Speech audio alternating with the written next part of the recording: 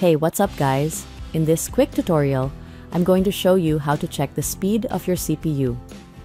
Knowing your processor's clock speed is an important part of optimizing your system's performance. So let's get right into it. The first method to check CPU clock speed is from the system setting.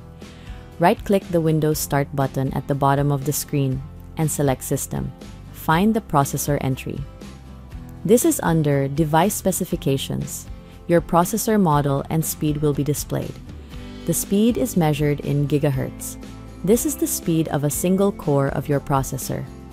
If your processor has multiple cores, each core will be this speed.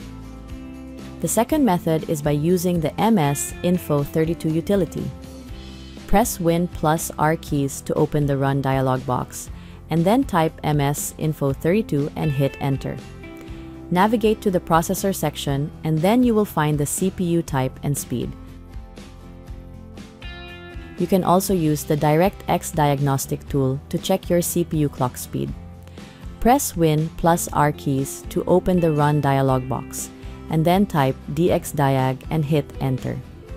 In the pop-up window, you can find the CPU configurations and speed under the System Information section. If you found this video helpful, be sure to give it a thumbs up and subscribe for more tech tips and tutorials.